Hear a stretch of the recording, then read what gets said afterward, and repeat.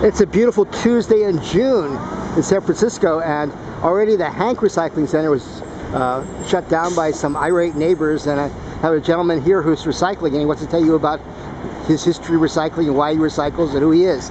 So go ahead, please introduce yourself. My name is Joseph, recycler, and I've been doing recycling for about 8 years.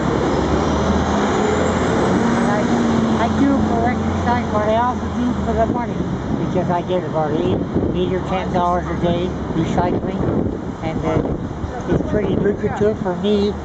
For that, at the end of the month I run out of money, about the 20th of the month, and I recycle them. I get $8 or $10. I supply them with milk, food, and maybe a pack of cigarettes. But I quit smoking during recycling. It's helped me to quit smoking, and it's helped my health a lot.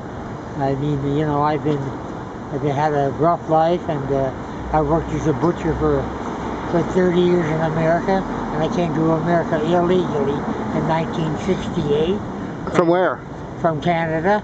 And when Muhammad Ali was going north to escape the draft, a lot of draft dodgers were leaving America to come to Canada, and they weren't checking the people going to America. So I came down. I just told them I was going to visit my sister in Philadelphia, and I came to San Francisco, and I got a job in my trade, and I worked 68, 78, 88 till 91, and I took early retirement at 55 from the Butchers Union, and I drew a pension, and I couldn't work my trade in California and draw my pension, so I went to South Carolina and worked with a family I had organized in San Francisco. It was a family of 5, and they made me a family of 6, and I helped that family raise that family. And both of the couple, they both died of AIDS in San Francisco. But the mother went back to South Carolina to her mother, and I escorted them back there, and I worked in South Carolina until 2002, and then I come back to California. But while I was in South Carolina, I didn't have a green card, but I found an attorney that got me on what's it called? What's they give you? Social Security. They wouldn't give me Social Security because I never had a green card. But this attorney in South Carolina got me on Social Security because there was a Social Security in 1972. They quit giving people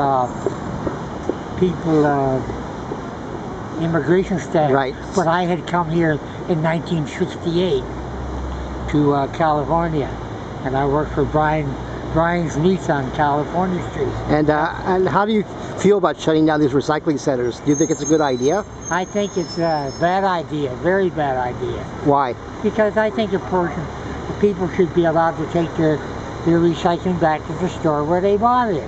I mean, they paid a nickel at the store, right? So all I'm doing is picking up the nickels that people don't want to take back to Safeway and get their nickel for it. So I'm picking it up, taking it back, and I'm getting their nickel. Otherwise, the garbage department, that's very lucrative for them. They pick it up in the garbage. We go through the garbage. Recology, Sunset Scavenger, yes. Yeah. A monopoly. Yeah, it is a monopoly, yeah, of course. They want the nickel. They want to charge a nickel because they have to. The state of California says they have to charge you that nickel because they're littering the beaches. And what do you think of the reason is for shutting down the recycling centers? Who do you think is behind it? Oh, I think it's the the politics in San Francisco. That's behind it, in my opinion. They're always going to charge that nickel, don't you think? Or dime. Or, yeah, it could go up to a dime. No, it's dime for a large bottle. Yeah, okay, yeah, that's true. But that's all I have to say. I'm just thankful that I'm doing it, and it has extended my life because I quit smoking, and I'm sure I would have if I'd have continued smoking 20 years ago, I would, you know, I wouldn't be as healthy as I am. And how much do you get for a large bag like that? This bag here is worth about $4. I see. That's about $4. But I also had some grapes in there, and a watermelon that I found.